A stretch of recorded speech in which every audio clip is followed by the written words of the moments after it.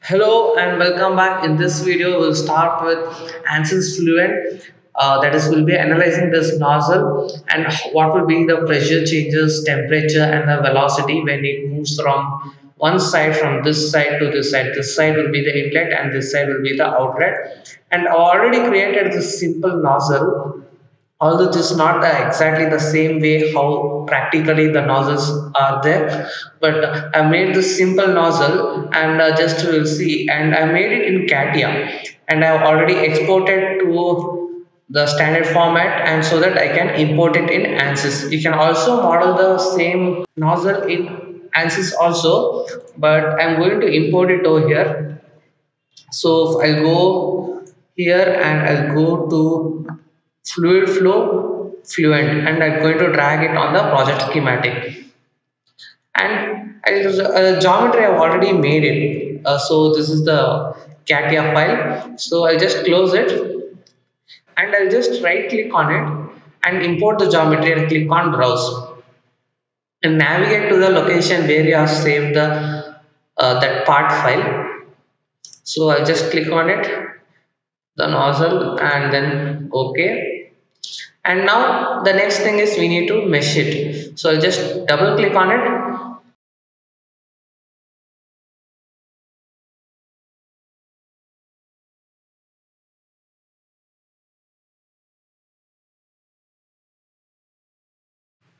and now it has been imported. So I'll just first use the method, and just I'll select this model in the geometry selection and then click on apply, and I'm going to insert another inflation, and I'm going to select this boundaries, that is the geometry, and I'm going to select this inlet as well as the outlet.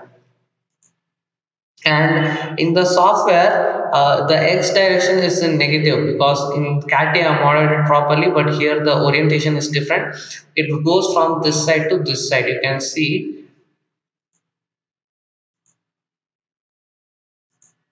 yeah, you can see that it is in the opposite x direction, and we can just have that will not be a problem. We can have the graphs opposite also later in the post processing. I'll show you how. And I'll just create a name selection. I'll just right click over here. This is going to be a inlet, so I'll just add it as inlet, and this is going to be our outlet.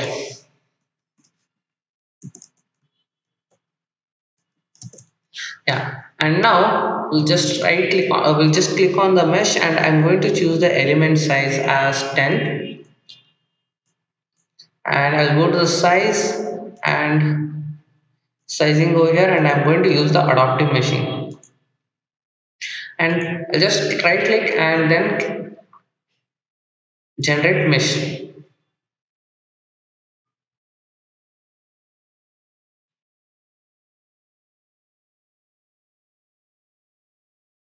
and you can see it has been meshed, and I just update it, and here you should see a message called the mesh translation to the Fluent was successful. Only then you can go with the further steps, otherwise you cannot go. So I'll just close this now,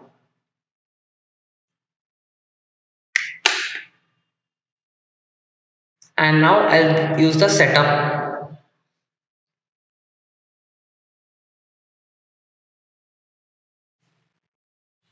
I'll enable the double precision, and I'll use the number of process as 4, and then click on start.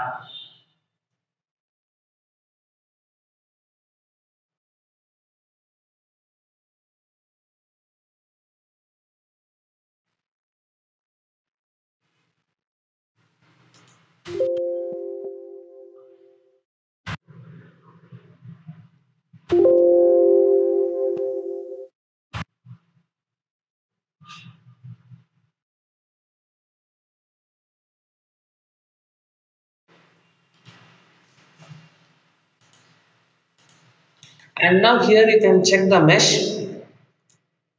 Yes, and you can also check the mesh quality also. And here in the solver type, I'm going to use the density type, and it will be a steady flow, and I'm not going to enable the gravity because we are not going to use the gravity over here. And I'm going to double click on the models, and I'm going to turn on the energy equation since we are going to solve the energy equations over here in the fluid flow. And now I'll go to the viscous, and I will use this first one because I'm going to use the air which is incompressible. So, and then click on OK. And now by default, when you open the ANSYS Fluent, there will be two materials defined. One is the fluid, that is air will be defined, and the solid aluminum is defined. Here I am not going to use any of the solids, so we are going to use only the air. I just review the properties of the air, that's it. You can add your own material. From here you go to the database. Here you are having many number of fluents, fluid that is, and solids also are having these many. You can add it if you want. Right now I'm not going to add any of this.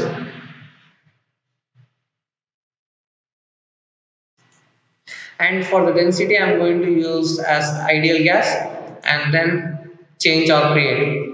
So I've applied it properly now, and I'll go to the cell zone conditions,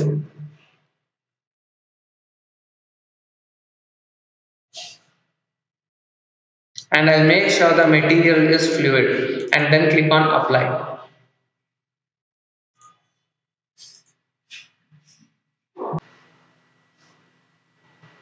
And now I'll go to the boundary conditions, and I'm going to have the inlet. I'm not going to give the velocity, I'm going to add the pressure.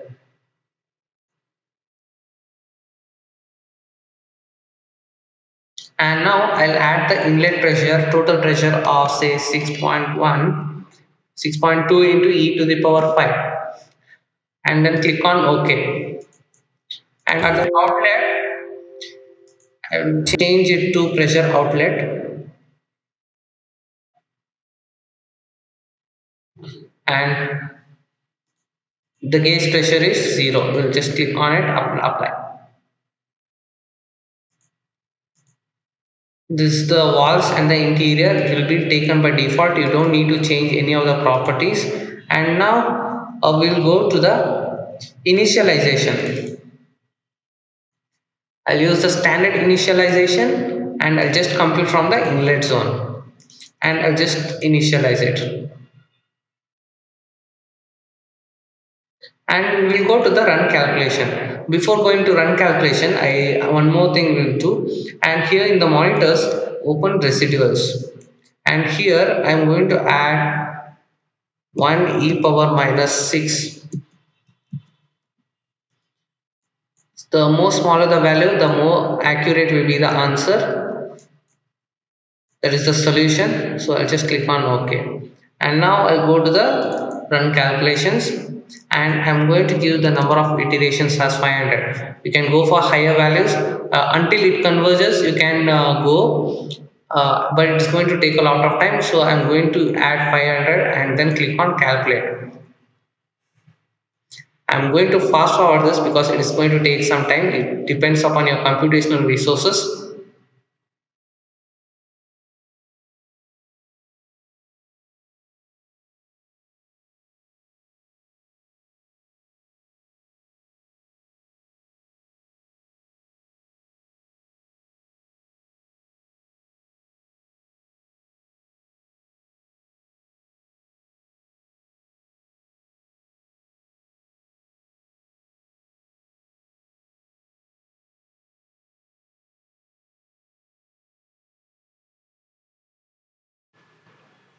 And now the calculation is complete. I'll click on OK, and now we'll go to the post processing. I'll close this window.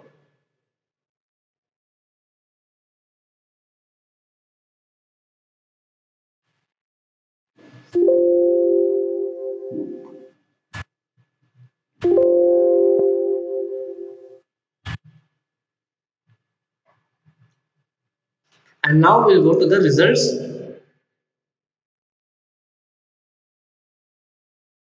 And you can see the nozzle body over here. but I'll just disable it and I'll just create a mid plane in the XY. So I'll go to location over here and I'll create a plane. I'll name the plane as plane 1, and I'm going to create on the XY plane, and you can see the plane has been created. I'll just go to the normal view of it and apply, and now I'll just create a contour of it. And now in the domain, sorry, and at the location, I'll just add the plane 1, and now we'll see the pressure. And now you can see the pressure is very high at the inlet, at low at the outlet it is very low. I'm going to increase the number of contours,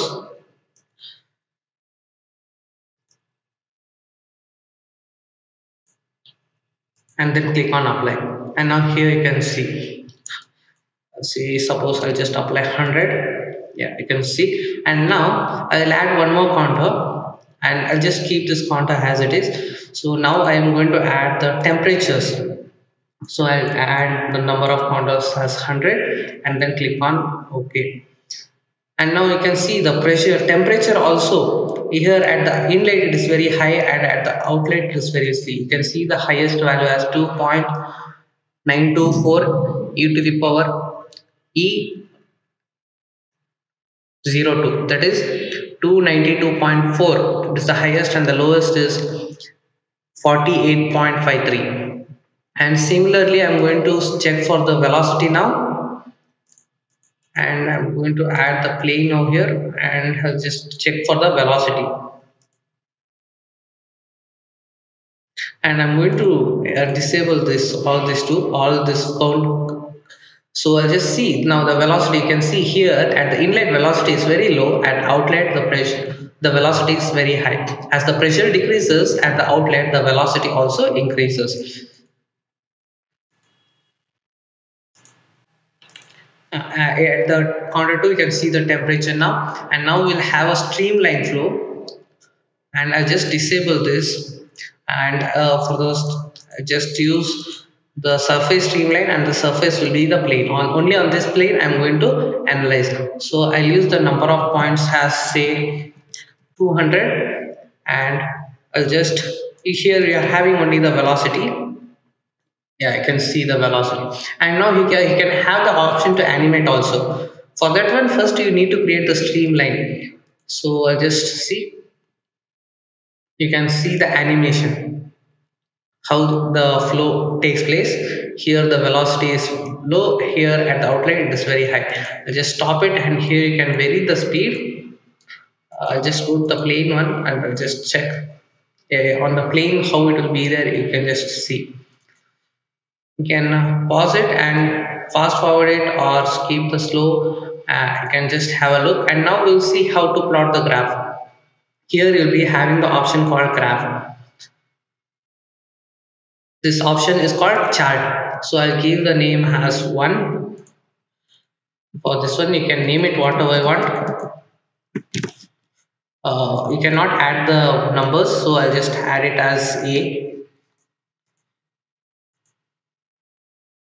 And in the data series I'm going to give the streamline, and for the x coordinates I'm going to use the x value, and for the y I'm going to use the pressure. And I'm going to invert this because you can see in this 3D viewer the x is in negative direction. So I'm going to reverse it. So, and now I click on apply. Now you can see I've plotted the pressure versus the distance. You can see that the pressure keeps on decreasing as the distance increases, and I'll create one more chart. Similarly, I'm going to create another chart. I'm going to name it as B. Now I'll add the velocity. Similarly, same X I'm going to add the distance, and Y I'm going to add the velocity, and click on apply. I forgot to invert the axis. Yeah, and you can see that the velocity increases as it moves throughout the distance. And I'm going to create one more chart. I'm going to give it as C. And now I'll just add the temperature for this one.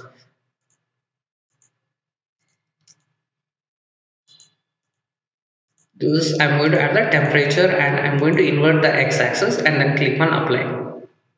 And you can see the temperature gradually decreases from the inlet to outlet. And we can have a report also. Just go to the report viewer over here.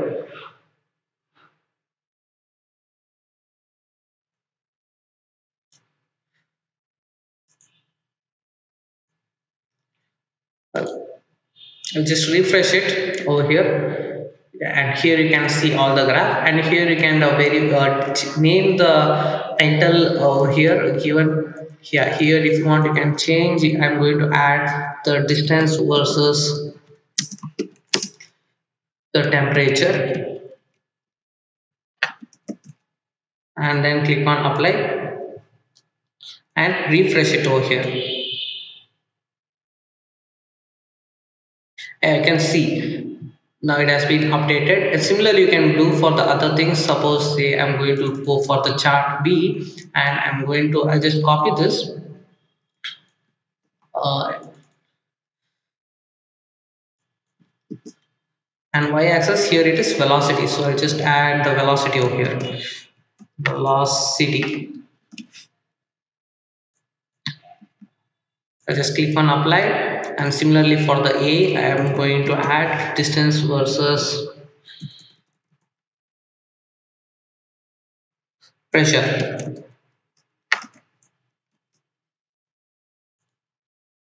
And I'll go to the report viewer and just I'll update, refresh it. And now you can also publish it so that you can have a PDF file, and also you can do it. And now that's it, and you can see the properly how to analyze the flow in the ANSYS Fluent. And the reports also you can know. You can also export the report, and you can just have a look at it by using the publish option. And thank you for watching my video. Please do like and subscribe my channel for more videos like this, and comment below for any suggestions. Thank you.